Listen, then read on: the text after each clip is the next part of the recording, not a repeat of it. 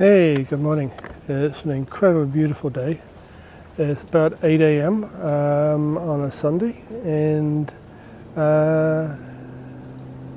it's 18 degrees. You just need a t-shirt, you don't need anything else. Fantastic day. So I just wanted to talk for a couple of minutes about the cover image for this video.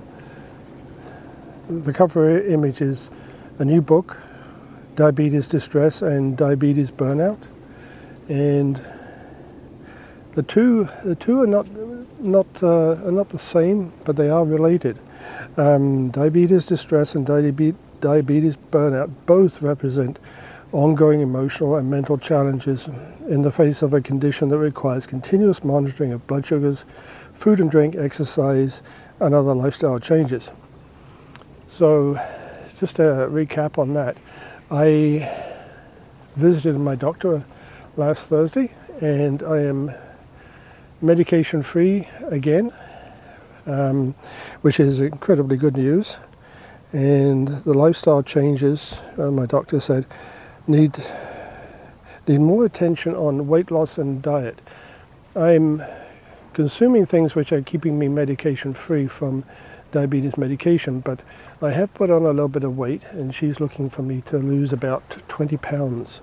I think I can probably do 25, but some modifications to the diet, some change-ups, and a little bit more concentration on the calorie intake as well as the carbohydrate intake to reduce my weight. Now back to diabetes distress and diabetes burnout. So what is the difference?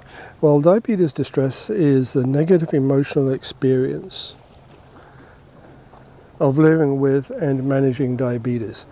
Diabetes distress isn't the same as depression, but it can turn into depression if it's not recognized and if no action is taken to change it.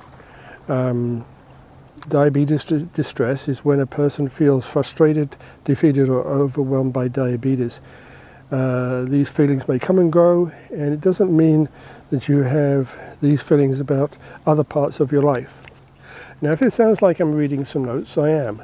It's the back cover for the book, which I'll also put a link in the video to my website, where you can sign up for newsletters and information, but also through the website you can purchase the book on Amazon. Diabetes burnout is a feeling of physical and emotional exhaustion due to the demands of living with and managing diabetes.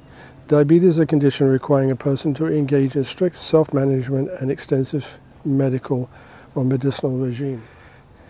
Now, one of the things that happens with diabetes distress is caregivers, family members of the diabetic, who are also impacted and involved in the health regime of the diabetic, can also become distressed. And in my book I refer to my mother, who had no background as a caregiver. She was my father's wife, and she was looking after him, and she never demonstrated, as I can remember it, any signs of distress. But I'm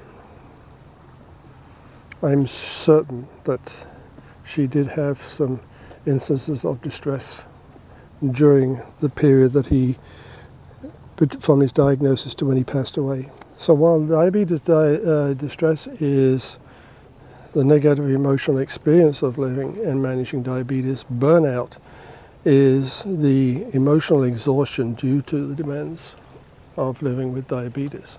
And I have experienced burnout on several occasions. Diabetes burnout for me has been a deep feeling of exhaustion, tiredness, mental fatigue, and usually I can turn that around in a few days. And one of the things that has helped me is now that it has happened several times, I can see it coming, and I can take action much more promptly. And the other thing is I'm journaling, and journaling is a mental health strategy for recording your feelings, your intent, your ideas about life, about you. That is a great way to help fight off the effects of burnout. So, just to recap, there is a new book, and there'll be links in the video. And when you're looking at the people around you that are supporting you, look for signs of distress, emotional distress, at the help and support that they're giving you, and please do not ignore it. Anyway, that's it for today. Fantastic day. You could go swimming here very easily. The water's still very warm.